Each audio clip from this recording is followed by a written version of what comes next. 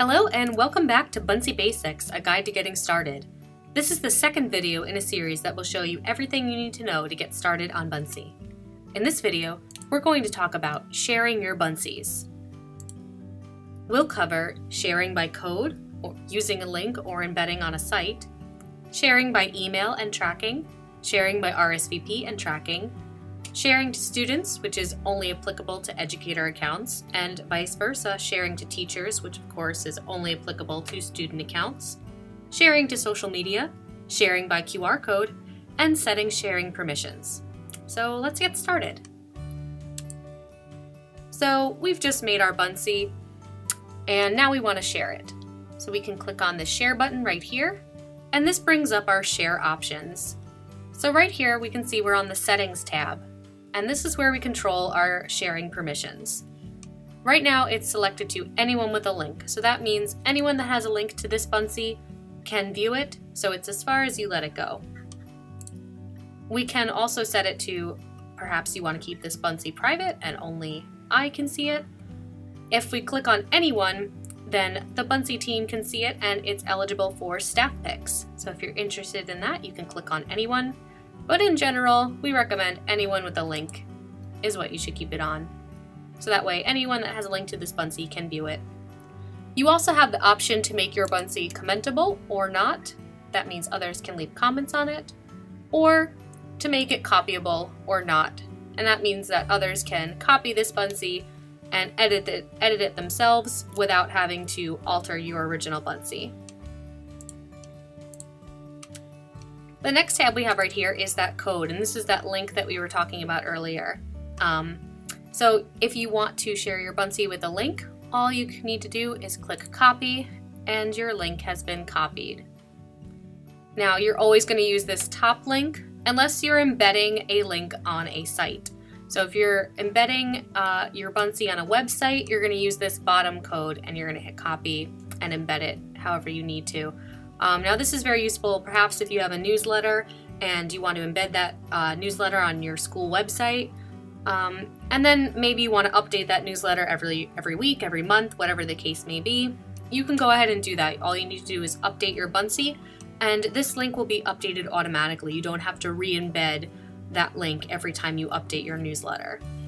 But in general, you're going to use this top link, and what I like to say is anywhere you can share a link, you can share a Buncee. So when in doubt, all you need to do is copy this link, and then you can paste it wherever you need to paste it, whether it be in the body of an email, whatever the case may be.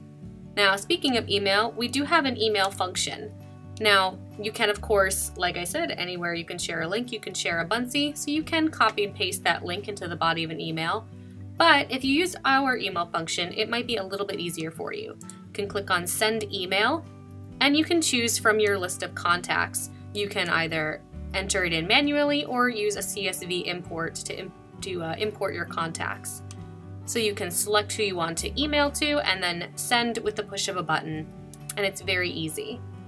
Now, the other benefit to doing it that way is you can check your email status. So after you've sent your email, you can actually check the status of it.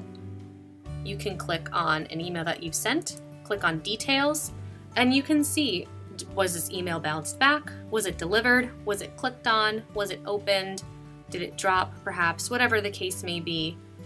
And this is particularly useful if you're sending something to parents, you want to communicate with them, and you can see just exactly, did they receive this email? Did they open it? Did they read it? So that's very useful for that. Next, we have a Share with Students. This is a teacher account, of course, so we have the Share with Students option.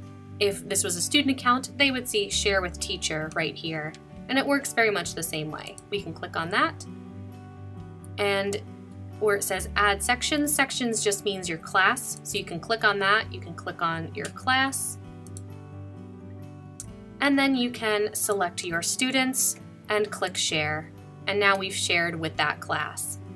And this is great because sometimes not everything you want to share with your students is an assignment. Sometimes you just want to share a Buncee with them, so this is an excellent way to do that.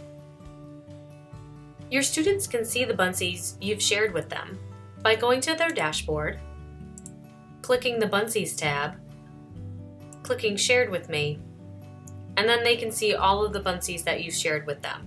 They can open them up and copy them if need be. Next, we have Rsvp function, and this works very similarly to our email function.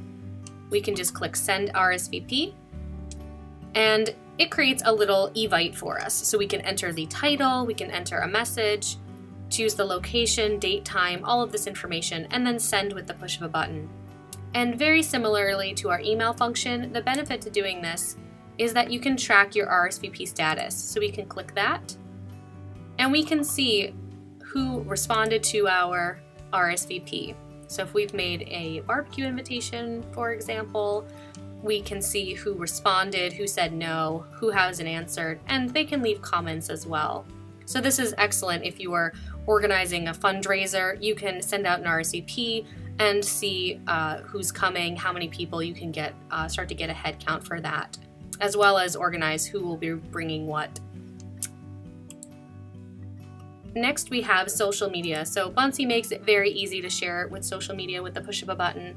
If you're a teacher and you're sharing to your school social media website, or perhaps you're trying to build your own PLN or personal learning network, this is a great way to do it. You can share to Facebook, Twitter, anything you need very easily. If you use Google Classroom, you can share your Buncee to Google Classroom and use it that way. The choice is yours. Lastly, you can click on Download, and if you want to print out your Buncee, I mentioned in the first video, some teachers like to print out this QR code, cut it out, paste it to the student's desk, have that student scan it and be taken to this Buncee. This is a great way to do that.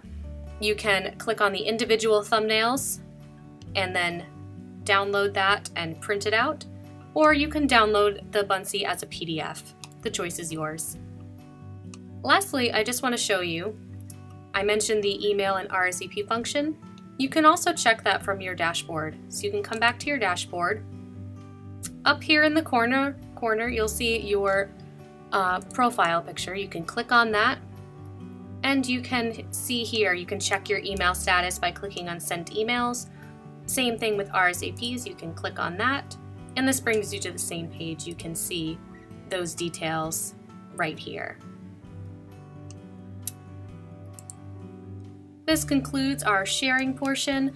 I hope that you'll check out the next part of this video series, which is part 3, where we're going to talk all about the classroom dashboard. Thank you so much for watching.